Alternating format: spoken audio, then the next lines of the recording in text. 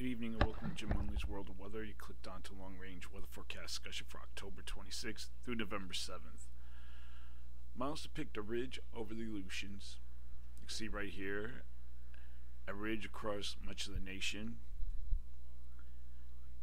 and a weak trough along the east coast.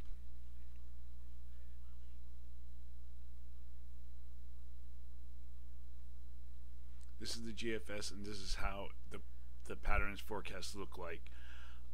Unsettled conditions are forecast from the central and southern plains into the middle Mississippi Valley and the Great Lakes early next week. Temperatures will be above normal in the plains and the Tennessee Valley ahead of a cold front, and below normal temperature expected from the central and northern Rockies, followed by a warm up. Now we're going to look at the period for October 29th through November 2nd.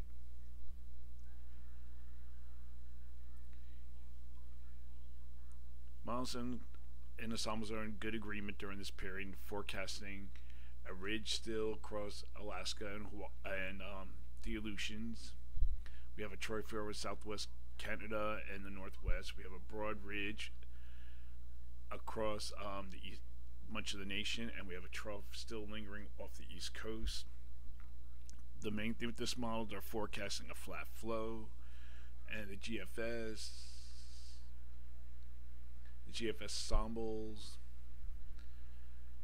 the European deterministics,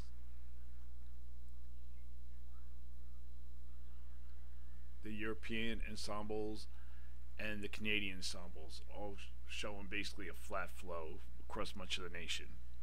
So during this forecast period, I am forecasting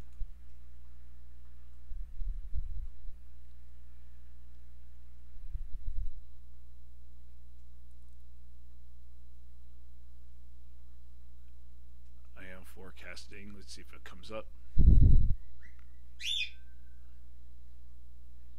above normal temperatures across much of the nation, and for precipitation, forecasting below normal precipitation here, and above normal precipitation for Washington and the upper Mississippi Valley.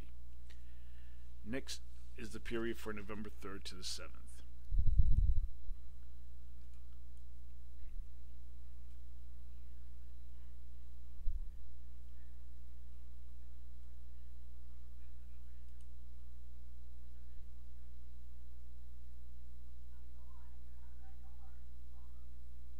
November 3rd to the 7th.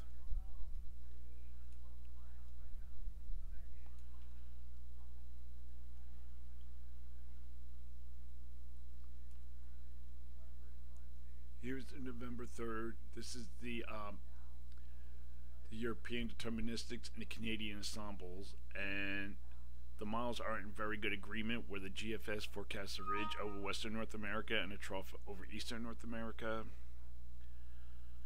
And the European ensembles forecast a trough over the northwest.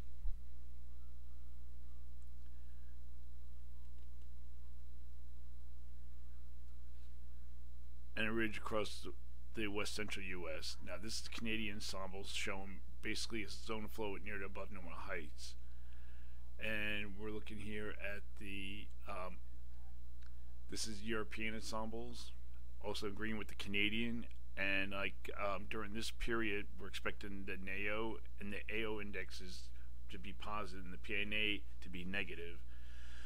This will put the trough in the west and a ridge in the east, so I think the pattern will be more like this because we have a weak trough here. So during this forecast period, I am forecasting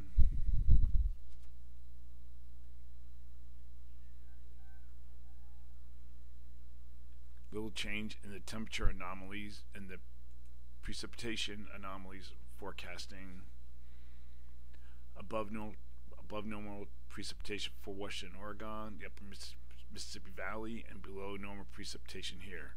So that is a long-range weather forecast discussion for October 26th through November 7th.